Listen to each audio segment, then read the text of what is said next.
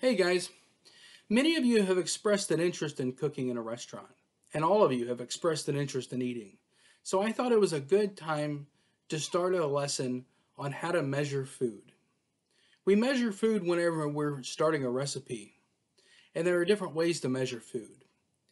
There's one way, and that's to use measuring spoons. Measuring spoons are for small amounts of food, small amounts of sugar, small amounts of spices.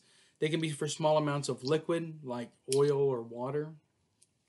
There's also measuring cups, and measuring cups come in two ways. You can use dry measuring cups and you can use wet measuring cups. But we're going to talk about those later. Today we're going to focus on measuring spoons. When we work on measuring spoons, there's really two different types of measuring spoons. There's a tablespoon and there's a teaspoon. A tablespoon is about 3 times bigger than a teaspoon. Okay? Now, when we work with measuring spoons, you can do what I just did and leave it on the ring, or you can take them off of the ring and it makes it a little easier. This ring is just to keep them together and keep them organized, but when we actually use them, it's easier to take them off of the ring, and whenever we wash them, it's a lot easier to take them off the ring. So, as I said, you have the tablespoon, which is the bigger one, and the teaspoon, which is 3 times smaller than the tablespoon.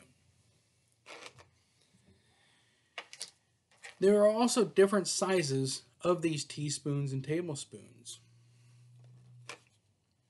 You have this one tablespoon, but sometimes you may not need a whole tablespoon of something. So they come in a tablespoon. That's half the size. When you need less ingredients, you have the teaspoon. The teaspoon comes in smaller sizes too. The teaspoon comes in the half a teaspoon. It comes in a quarter of a teaspoon, which is half of this one. And finally, the eighth of a teaspoon, which is half of this one. All of these are important. And what we're going to work on today is using recipe cards to identify which one of these spoons we're going to use for our recipe. So what I've created is index cards that simply say which one of those spoons you're going to try to identify. So this one is 1 TBS. That's 1 tablespoon. Okay, that's the biggest one. So what I want you to do whenever you get this card, you can either pull it out of the stack, out of the deck, or your support person may just give it to you. When you get this one, I want you to be able to identify which spoon you're supposed to be using, which is 1 tablespoon.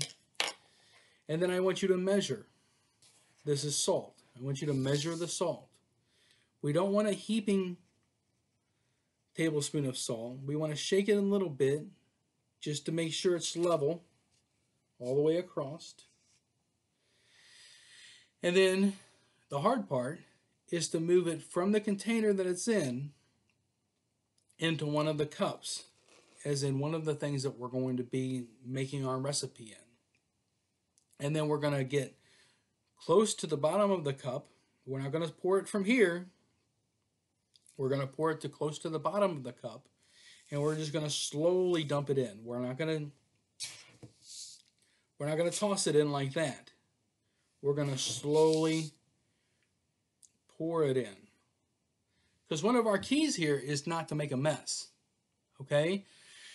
If we take and we scoop it and then we spill half of it as we're getting to our bowl that's going to have our recipe in it, well, we're not going to have the right amount in our spoon.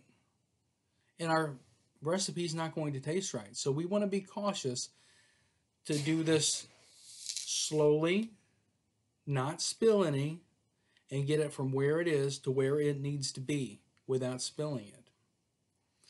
If you guys get this confused and you need to use 1 tablespoon and then you end up putting an eighth of a teaspoon in there, your recipe is going to taste a lot different.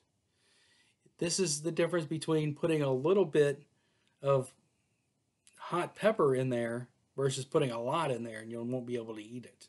Okay? So really pay attention to what you're doing and pay attention to not making a mess whenever you're doing it. Okay, the next thing is that in some different recipes, tablespoon and teaspoon are written different ways. So we're going to work on that too. I know there's a lot of things going on here, but you'll have some time to work on it. Sometimes 1 tablespoon is written like this, 1 TBS. And sometimes a tablespoon is written like this, 1 tablespoon. And the whole thing is written out. So I've provided you index cards that have both writing methods on them. So that way you can practice identifying which writing it is and which spoon you're going to be using. Okay?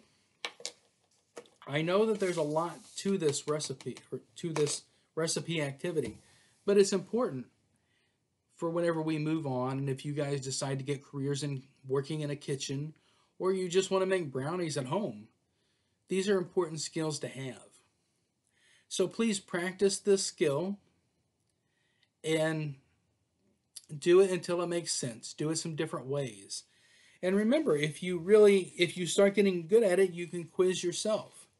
You could put 1 tablespoon and an eighth of a teaspoon in the same thing because that's something that recipes have. Okay? So think about how you can change it up too. Okay, guys? Well, have fun with this lesson. Practice it. Get good at it. And we'll see you next time. Have a good day. Bye.